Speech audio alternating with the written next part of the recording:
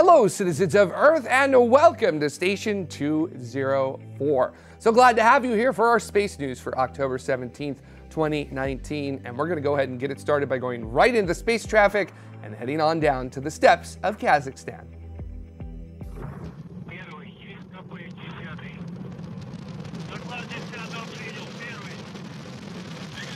Lifting off from the Baikonur Cosmodrome on October 9th at 10:17:56 Universal Time, a Russian Proton rocket purchased via international launch services lofted two payloads, one being the Eutelsat 5 West B communications satellite, and the other being Northrop Grumman's first mission extension vehicle, also known as MEV-1. 16 hours after liftoff, separation of both spacecraft was confirmed, both placed into a high-altitude elliptical super-synchronous transfer orbit.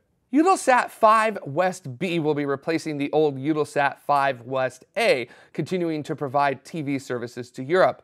But MEV-1, though, that's a proof-of-concept mission, and it could, in a very exciting way, change geostationary orbit forever. MEV-1 is headed to rendezvous with Intelsat 901, a communications satellite currently in a graveyard orbit. It will attach itself physically to Intelsat 901, it'll move it to a new orbit, and act as a propulsion and attitude control system for 5 years, adding that time on to the operational life of the satellite, after which it'll move Intelsat 901 back to the graveyard orbit.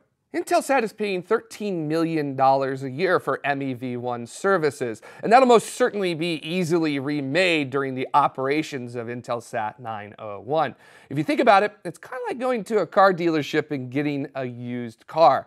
And Northrop Grumman, they've got more MEV missions on the books. Speaking of Northrop Grumman, is that a, oh my gosh, it is a rare bird, the Pegasus XL. Released from its L-10-11 carrier jet Stargazer at 02:02 Universal Time on October 11th, its solid first stage ignited and carried NASA's Ionospheric Connection Explorer satellite to orbit successfully using 3 solid motor stages. ICON's launch had been delayed 2 years due to issues with the Pegasus XL rocket, so hats off to the perseverance of the ICON and Pegasus XL teams.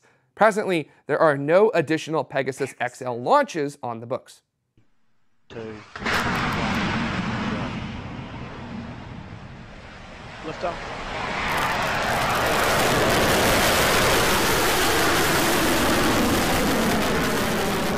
Lifting off from New Zealand's gorgeous Mahia Peninsula at 01:24 Universal Time on October 16th was Rocket Lab's Electron on its As the Crow Flies mission.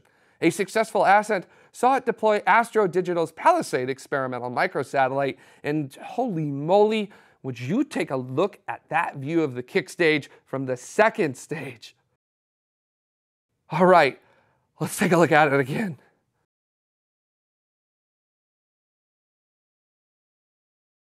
And again. Wow. And here's this week's upcoming departures.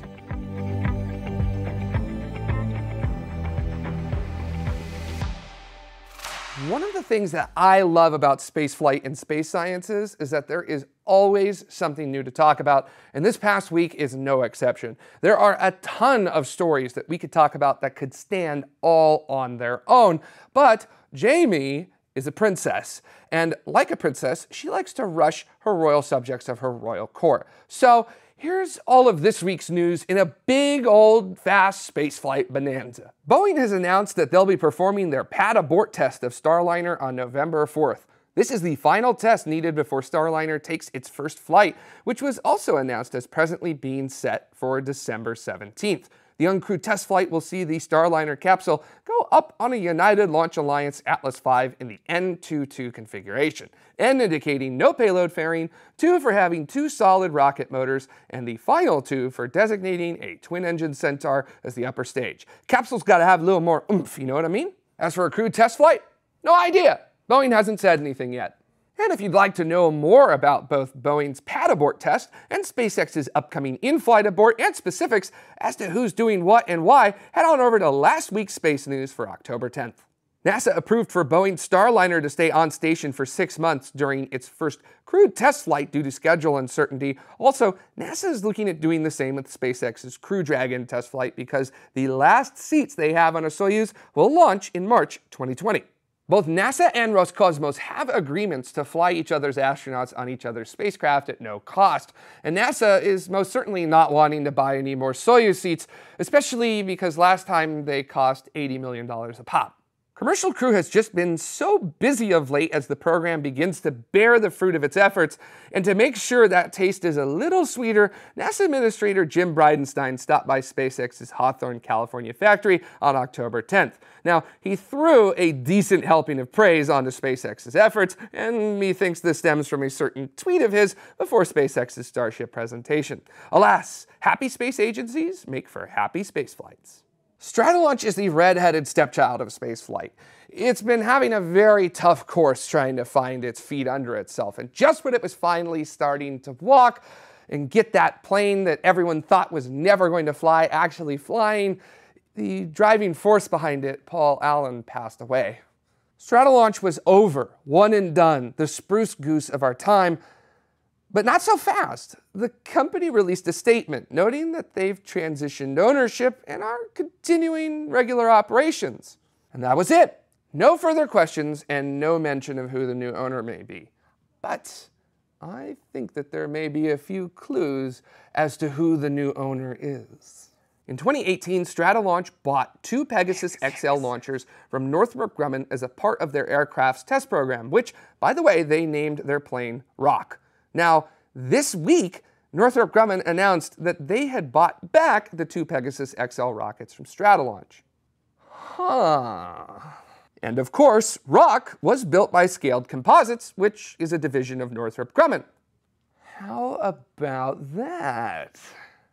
Now, truly, no one outside of Stratolaunch actually knows who owns them now. But, yeah, can't say with total confidence that I might know who the new owner is, but I mean, if you take a look at some of the things that have happened, like in the past couple of weeks, well, you might be able to take a guess. Heading up to the International Space Station, an emergency spacewalk has been scheduled to repair a battery charged discharge unit, or BCDU. Christina Koch and Jessica Meir were already scheduled to perform a battery swap spacewalk with each other and are trained for generic repair spacewalks like this one.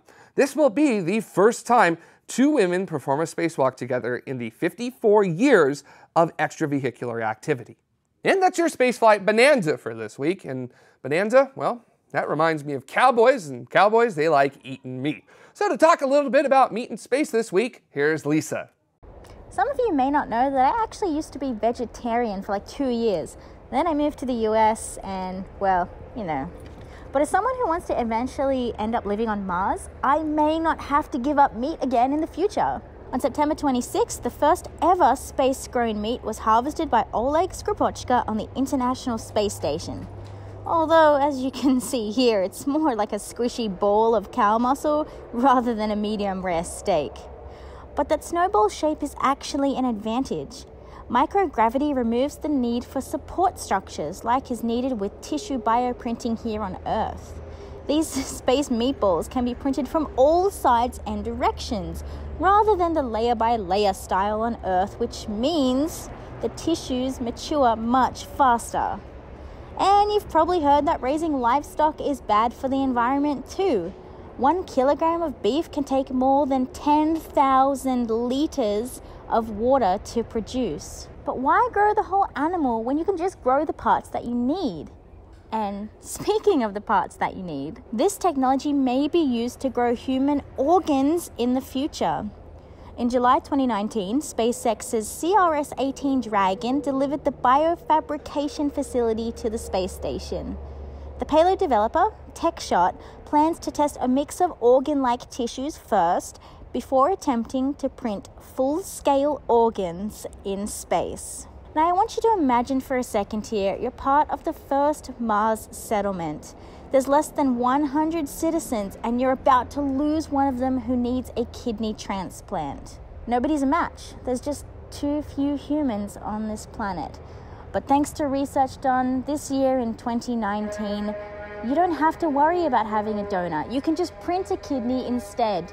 And that's the kind of future that I find incredibly exciting. But before this technology helps people on Mars, it may even help you or your neighbor on Earth. Remember how I mentioned that cell cultures can mature faster in space? Well, perhaps we can begin manufacturing organs in space and ship them down to Earth. They'll need a smooth ride to protect their delicate structures, so vehicles like the Soyuz, which peaks at about 6 Gs of force during re-entry, might not be ideal. Sierra Nevada Corporation's Dream Chaser mini spaceplane, which looks so adorably cute, could be that smooth ride, peaking at around 2 Gs. And this is what Dream Chaser looks like as of this week. And it's set to begin cargo flights to the International Space Station in late 2021, with a crew version planned as well. So I have 2 questions for you. Would you eat laboratory-grown meat, and would you consider receiving a lab-grown organ donation? As always, let us know in the comments below. Would I eat laboratory-grown meat? Absolutely. Would I accept a laboratory-grown organ? Hell yes, I would. Would I eat a laboratory-grown meat organ? Let's head on over for this week's space weather with Dr. Tamitha Skov. We are in suspense mode this week. While the space weather continues to be a bit quiet, we do have a couple coronal holes that are going to be rotating in through the Earth strike zone here over the next 2 weeks, and they could bring us a bit of aurora. As we switch to our front side sun, you can see we do have a spotless disk. There are no bright regions on the front side, which means amateur radio operators and emergency responders, you are still dealing with poor radio propagation on Earth's day side, and that is going to continue for quite some time. But you do see a finger-like coronal hole that is coming up from the southern region. That is going to be rotating into the Earth strike zone here around the weekend, and that's going to be storm number 1, and it could bring us some aurora to mid-latitudes, but it won't last all that long. We kind of have to look at it as a warm-up to the bigger coronal hole that's coming. It's going to be rotating into Earth view here over the next couple days, and as we switch to our far side sun, this is the view from stereo. You're kind of viewing it from the side. You can definitely see that big dark coronal hole in the middle of the disk. That one is the one that's going to be rotating into Earth view, and in about 10 days to 2 weeks, it could be bringing us a much bigger solar storm. This one has actually brought us to G2 levels just about a month or 2 ago, and we got some decent aurora over many parts of the world. So this is the one that aurora photographers are definitely waiting for. For more details on this week's space weather, including some gorgeous aurora photos from the last time that these coronal holes rotated in through the Earth strike zone, come check out my channel or see me at spaceweatherwoman.com. Alexei Leonov was the first human to step outside of their spacecraft. Now, he did this in 1965, quite an accomplishment for any astronaut, and for most of them, that probably would have been essentially the highlight of their career. But see, Alexei was not your typical astronaut. He ended up going on to command Soyuz 19, the Soviet portion of the Apollo-Soyuz test project. And he also commanded the respect of both astronaut corps in the United States and the Soviet Union, and also the art world as well. Born in 1934, Alexei's father was arrested during Stalin's purges, but was eventually released. During the time his father was away, Alexei took up art as a way to help the family afford food. He applied to the Academy of Arts in Riga, Latvia, but skipped out due to its high costs. Instead, he joined Air Force pilot school, but kept his art roots alive by going to the Academy of Arts part-time. Selected to be a part of the first cosmonaut training group, he was assigned to Voskhod 2. His task would be to perform the first spacewalk, and he stepped outside of the capsule, spending 12 minutes attached to a 5-meter umbilical. Now, during the spacewalk, his spacesuit expanded in size and ended up becoming so large that he couldn't get himself to fit back in through the airlock. So he had to take a valve and start bleeding the air out of his spacesuit. He eventually did make it back into the Voskhod capsule, but he was on the verge of having the bends, and nitrogen narcosis, not as fun as it sounds. Ever the artist, he drew the first piece of art in space, his view of sunrise over the limb of Earth on the Voskhod 2 mission. With both the United States and the Soviet Union focused on landing an astronaut on the moon, the Soviets chose Leonov to be their first moonwalker, but the program was canceled. He was then selected to command Soyuz 11, the first flight to Salyut 1, the first space station, A fellow crew member was suspected to have had tuberculosis, so the prime crew was pulled and the backups flew. The backup crew died during re-entry when a valve opened and depressurized the atmosphere inside of the capsule. Considered to command several more Salyut expeditions, he was then moved onto the Apollo-Soyuz test project and commanded the Soviet portion, Soyuz 19. Upon docking with the Apollo capsule, both crews toured each other's craft, shared gifts, food, and conversed in each other's language. Leonov said that his lifelong friend, the American commander of the Apollo-Soyuz test project, Thomas Stafford, ended up contributing to the third language spoken on that mission, which was English, Russian, and Oklahomsky. Leonov also drew portraits of the astronauts while they were docked together, and if you ask me, that's a pretty good cowboy hat there. After Soyuz 19, Leonov became chief cosmonaut and director of the Yuri Gagarin Cosmonaut Training Center, retiring from space activities in 1992. He then went into banking, but he still continued his art. And I feel that Leonov is an incredible role model. His legacy shows that space exploration, well, it could bring together two opposing nations for a common goal. Thanks for watching this week's Space News, and of course, you're going to want to tune in this Saturday at 1800 Universal Time for Tomorrow's Space. And our live interview this week is going to be with Robin Haig, the lead engineer of Skyora. Now, if you're a big fan of spaceflight history, you're aware of the British Skylark and Black Arrow programs. And Skyora, well, they're giving those two programs kind of a revival to bring small satellite launch capabilities to the United Kingdom. And it's a non-cryogenic launch vehicle, so this is definitely going to be an interesting discussion for sure.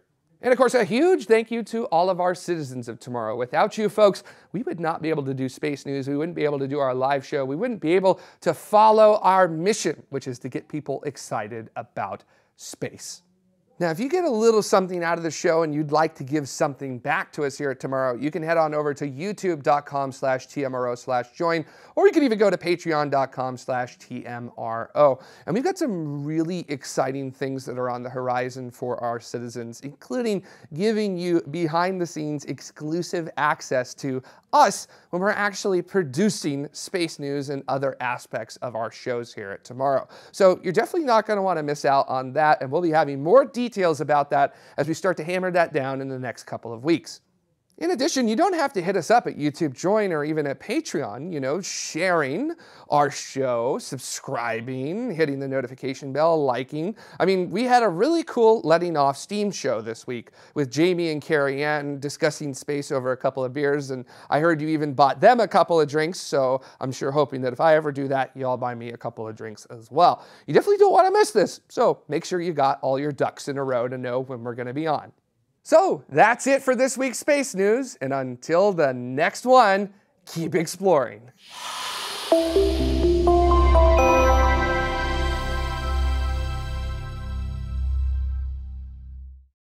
right, we're gonna drop this off. Let me tell ya, the studio is spooky at night.